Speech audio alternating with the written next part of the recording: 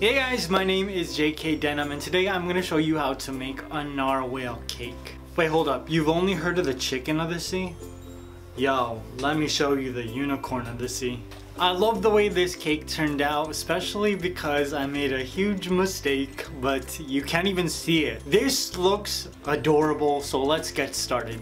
To create this cake, I'm using 3 6-inch round cakes and 1 6-inch half dome cake. And I'm just using 3 different box cake mixes. I decided to go with a Neapolitan flavor combination. Now after I finished leveling off all of my cakes, I started to stack them. Starting with the chocolate cake, I added some buttercream into the middle. And this is just a super simple buttercream recipe, which is 1 cup butter and 2 cups of powdered sugar. I added it on with a pastry bag and then smoothened it out with an offset spatula. On went my strawberry layer, and then I just repeated that process with my vanilla cake and then my half dome chocolate cake. When I was younger, I didn't know it was called Neapolitan ice cream. I thought it was called Napoleon ice cream. So every time I would order it, I would think of like Napoleon Bonaparte just sitting on this majestic stallion eating this giant Neapolitan or Napoleon ice cream sandwich. I just couldn't believe that me and this very short man from like a million years ago liked the very same ice cream, and they named it after him. Now I removed some of the caramelization from my dome cake, and then I just started to shift my layers. I didn't want this to be like straight up and down. I wanted this to look like the whale was coming out of the ocean at an angle. Be careful, because if you shift this too much, they could fall over, so only slightly did I shift the layers. Now with a pastry bag, I added some buttercream and gave this cake a crumb coat with my offset spatula.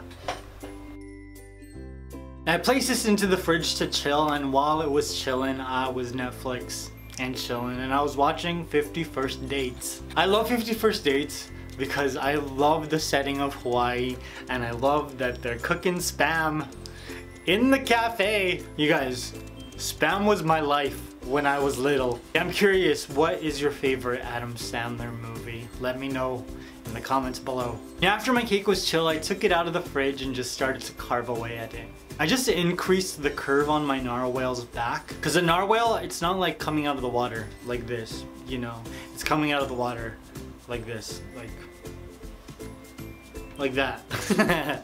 I wanted my narwhal to have this like big old head, so I just started to shave away at the bottom and give this kind of like a tapered look. So his head is big and it just gets smaller and smaller as it gets down to his tail. And then I gave it a second coat of buttercream. This isn't a complete coat of buttercream, it's just a fix-it coat, that's what I'm calling it. Just so I can fix away all the places where I shaved away too much or where there wasn't enough buttercream.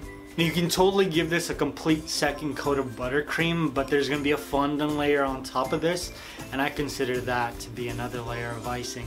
A moldable layer of icing. And I placed my cake back into the fridge for another hour, and then I finished watching 50 First Dates. And I took my cake out of the fridge and I covered it in a very large piece of baby blue fondant. Wait, what color is this? Oh, it's like a rushing stream. You get it? Because we're making a whale from the ocean, which is water as well. Now I worked my fondant all the way down the bottom of my cake, and then using my paring knife I just carved away all of the excess fondant at the bottom. And I left like a tip of fondant at his back so that I could place his tail there. And this is where I made my mistake, because I was so focused on making sure that the back looked nice that I didn't realize that all of the fondant had clumped right where his belly was. But I knew that that was okay, because when I designed this, I made it so that his belly had like this white spot. So I could cover this up, no problem. I wanted to make sure that I could get this surface as flat as I could because it was very bumpy. So I mixed a little bit of fondant with some magic sauce, and you can use water, but I use magic sauce. I say magic sauce instead of vodka because whenever I say vodka in a video, I get a whole bunch of like emails about how this cake is unsuitable for children. Everybody just thinks that there's just like a whole bunch of kids getting drunk off my cake. The alcohol in the vodka evaporates, so there's no actual alcohol in the cake. Now I cut some white fondant into a large half oval shape, and I just glued that to the front of my cake with a little more magic sauce. It evaporates a lot faster than water, which is why I always choose to use it. We should give this guy a name. What should his name be? What's the Elton John song that I like? Oh, Benny. Oh, I like that song. Let's name him Benny. Now to create Benny's details, I rolled out some dark gray fondant. I just cut out rounded shapes that were all like different sizes, so I could give him spots. Oh, it's like whale freckles. And I just had all of his spots traveling down his back. And using a cookie cutter and some black fondant, I gave him 2 eyes. And I wanted his eyes to look like they were sparkling more. I added some dark gray fondant to give his eyes more depth. And then I added 4 catch lights. 2 large catch lights that I created with white fondant, and then 2 smaller ones to go at the bottom. And then I gave him a mouth, which is basically a D shape with some red and pink fondant. And then I gave him like those 2 like really cute kawaii anime details. What are they actually? They're like, I don't know, but they make every like animal cuter when you add them. After I finished all of these details, I placed my cake into the fridge, and I decided I was going to finish it tomorrow, but I still had some work to do.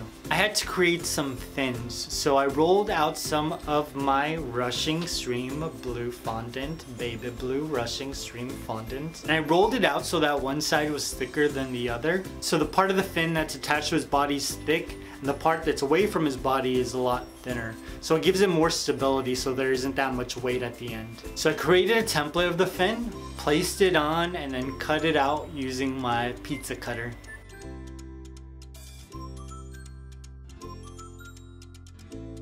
Now using my palms and my fingers, I just softened up all of the edges so that it looks more natural. And I wanted these fins to have like an illusion of motion.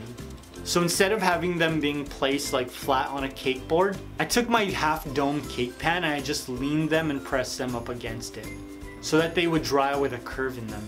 And then I added bends to the back flippers as well. Now it's time to create my unicorn horn. It's a narwhal horn, but this is how I create all of my unicorn horns. First thing I do is separate 3 pieces of fondant into equal amounts. And then I roll them into 7-inch long cones. I stack them together on top of each other, and then I just twist the larger side to get my unicorn horn shape. Now if your fondant is a little dry, you can glue all 3 of these cones together with some magic sauce. Otherwise it should stick perfectly. My friend tried to show me his method of making a unicorn horn, and it's just 2 like strands of fondant that are the same thickness all the way through, and he just twists it together, and it looked like the bottom part of a candy cane. No thank you. Yo, I love you, but no thanks. Now I swirled my cone onto a skewer. Once I finished all of my fondant work, I let it set overnight, and then in the morning I finished my cake. Now using 2 toothpicks and some magic sauce, I plunged the right arm into Benny's body. And because the left arm is resting on the cake board, I just added some magic sauce and just held it in place until it stuck to the cake. Now for his back fins, I cut out just a little bit of the back, just so I could fit in the left fin. Then I just placed the right fin on the other side.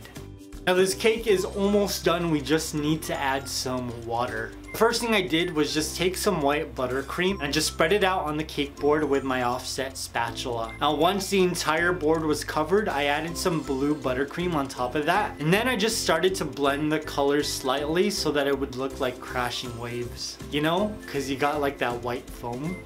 Last but definitely not least, we add the horn. And voila, my unicorn of the whale. Nope. Hold on, I got it. Hold on. My unicorn of the sea. My narwhal cake was complete. Benny. I can't sing the rest of that song because it's copywritten. Yo, he looks so fresh. And you can't even see my mistake. Ugh. It's like the perfect way to hide a tummy tuck. And I hope you guys enjoy this. Thank you for having me. Well done. Let me know in the comments what cakes you'd like to see me make next, and I will see you very soon. Bye. Peace.